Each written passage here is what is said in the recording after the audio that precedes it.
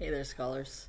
Today for novel studies, we're going to be going over the vocab from the story we just read called The Gold Coin. So, if you don't have it yet, go grab your composition notebook or your notebook that you're using for novel studies, and then we split it in half for novel studies, and then go ahead and go through. That was thank you, ma'am. And what I did is I left this page blank for any notes, or just in case some of you needed that extra page.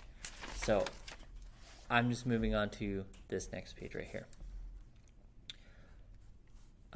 So the story we read is called The Gold Coin.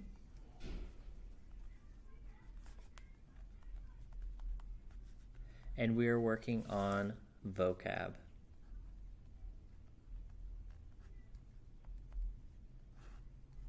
Okay, the first word that we are going to be looking up is insistent. So number one, insistent.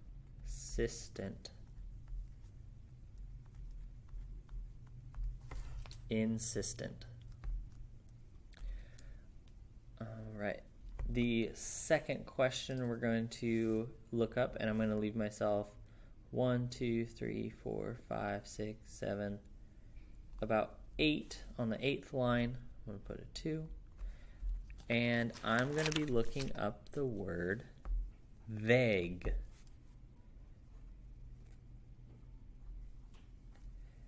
Vague. You can make it capital if you want. You don't have to make it capitalized. And the last question that I am going to look up, or last word I'm going to look up, is called, I'm going to skip 1, 2, 3, 4, 5, 6, 7, 8. I'm actually only going to skip 7 that time. 3 is the word ransacked.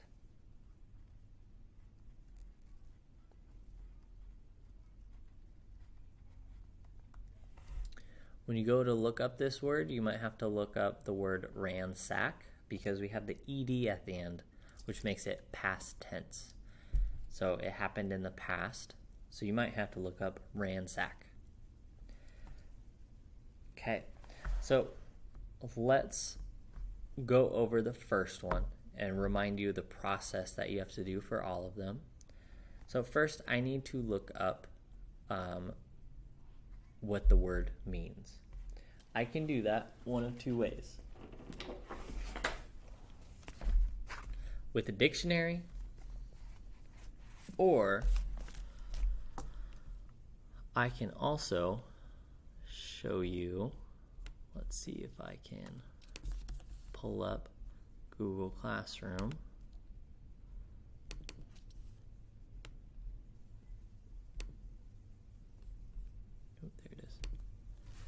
So on our Google Classroom, I linked, let me make this full screen. I linked in our websites an online dictionary. So if you click on online dictionary, where did it go? Oh no, it disappeared.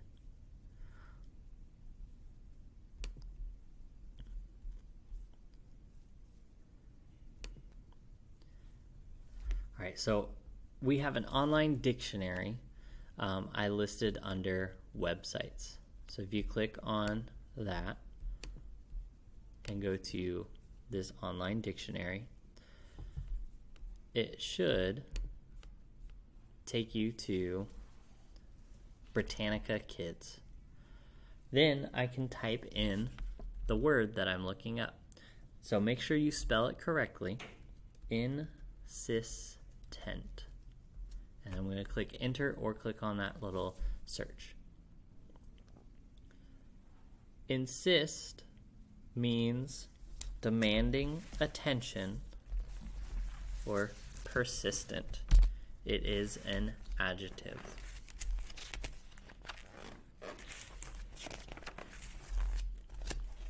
Another way of saying it would be firm and repeated. So in my book, I am going to write firm and repeated.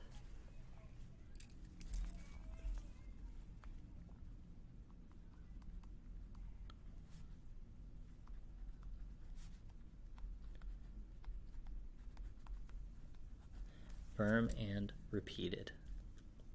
The next step is I need to find where in the story was insistent. So, in your PDF version that you reread yesterday, go ahead and try and find the word insistent. So if we're looking at our text, the gold coin, it's going to be found on page 18, kind of towards the top here. Juan was half asleep when he heard knocking at the door and the sound of insistent voices. I'm going to write out where it was in the sentence. Remember, I'm going to put quotes. Juan was half asleep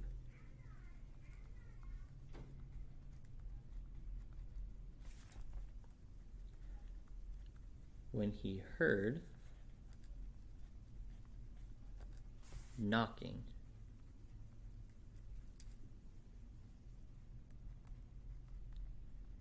at the door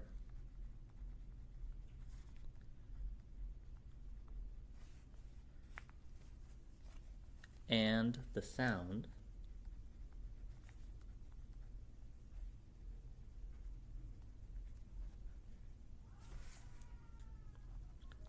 of insistent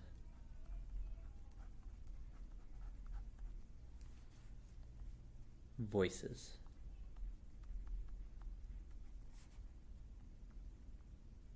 And I'm going to period and an end quote, and I'm going to go and underline insistent.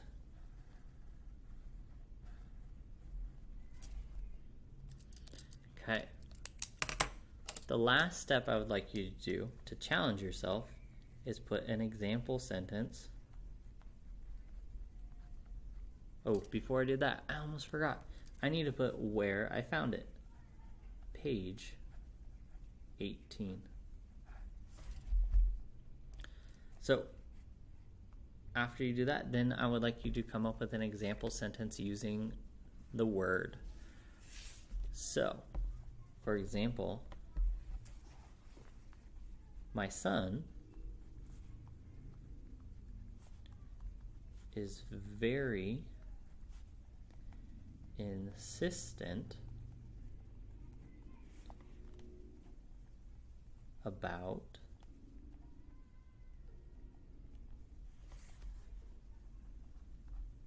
asking to play video games.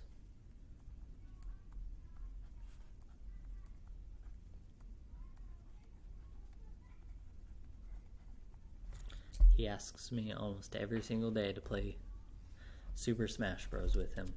So he's insistent. He is firm and repeated about that. So I want you to follow along that same process with the word vague and ransacked. Reminder, ransacked. You might have to look up ransack because ED tells me it happened in the past. So look up ransack.